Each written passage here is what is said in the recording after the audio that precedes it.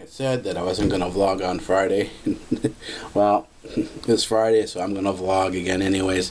Wasn't too much problem doing the vlogs yesterday, and today I've got more than enough time, so I'm going to do another BTS vlog. I'm going to continue on the series, the Back to School series, because I'll be starting most of my study sessions, the study programs I'm going to be working on will be up and running by the September 15th. So that's the average back to school. I know most kids are going back to school around the 6th and 7th. So, but myself, my full schedule won't start until about September 15th. It's already begun now to a certain degree, but I won't be properly back up to speed until about the September 15th. Well, that's all right. That's not a problem for myself. So we'll continue on this here because it is my life is pretty much like a kid's life in terms of studying. It's not that it's sort of it's not that I intended it to be this way. This is sort of the way things ended up working out. You started off, left high school, went to university, going to become an astronomer. Then in the second year of university, set up my own research facilities and decided to head out and study quantum physics as the main section of what I want, the main theory that I wanted to work on. And I ended up in open exploration, which you go into areas of science, and particularly physics, that are not well understood. And as a matter of fact, in some cases they're not understood at all, and your job is to figure out how things work and how, basically working on the very cutting edge of science.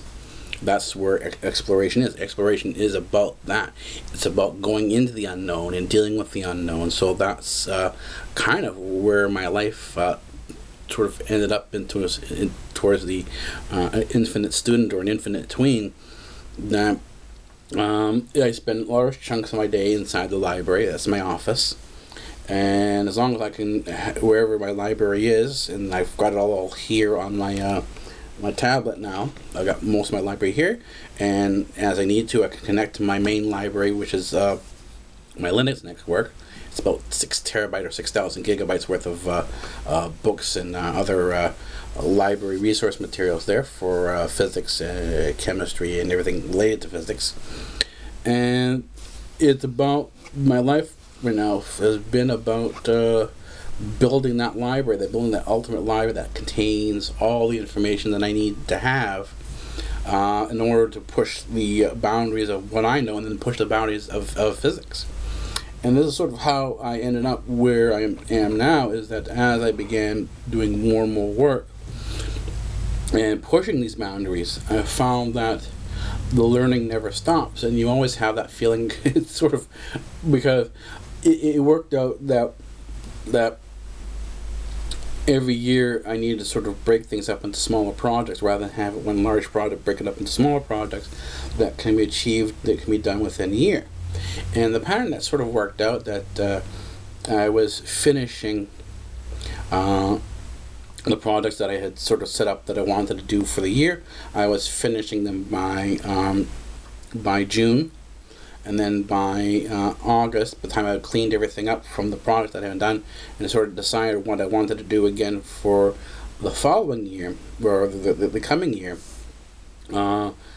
that wasn't in place and working until about September. So that was basically roughly still the same pattern that you had when you were in school, is that you did your studying, you did most of your studying from September to June. You had some time off from June to September to sort of have fun and think about what you're going to be doing next year, or surely, let's say, looking forward to next year. And that's kind of where things have gone for myself. And so I'm always in this back to school mode. And one of the things, the big project that I've been working on now, that's sort of being put together as I'm working on an electronics bench. And from there you can build not only all the equipment, because I'm moving into something known as open hardware. Open hardware is a form of electronics now where a lot of the designs, rather than being closed and kept by a particular company. In other words, instead of being proprietary, it's open and open to community, just the way open to community development, just in the same way that you have open source development for software. Hardware is now going towards an open community as well. And that, for anyone who likes electronics, who wants to get further into electronics in terms of developing electronics, like for electronic engineering, that's the way to go. It's through the open hardware path. That's where you want to go, because it is exactly like what you have in Linux with the open software, open source development, the community development. And there's a lot of resources, even particularly out there on YouTube, that you can sort of look around and figure out how to put together a good electronics lab. And that's kind of what I'm doing now. That's where the bench is sort of being fixed up. It won't be fully operational until about September 15th. That's where the bench, I'm still working on the bench now, still fixing things up. And when the bench is done, I will give you a tour of the bench, and you can sort of see where everything is sort of fitting in. I can show you some of the IPTV stuff that I've been working on. And got it in this little case here. I said I do a lot of refurbished stuff. I do a lot of get stuff from these are headsets from JBL. So if you know the sound system and the speakers JBL, which are high-end speakers, well, these are high-end speakers for your ears. Then I have this little Sansa View here with an 8GB chip on the inside.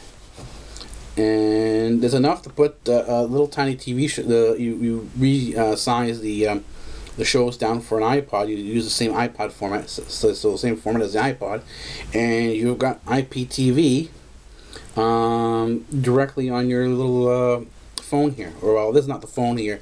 This is simply the MP4 device. I've kind of split things up rather than having everything all at once. I do have video on here for YouTube and everything, but I'm actually not using the YouTube app for YouTube on here. I found that the Opera app, Opera is your browser.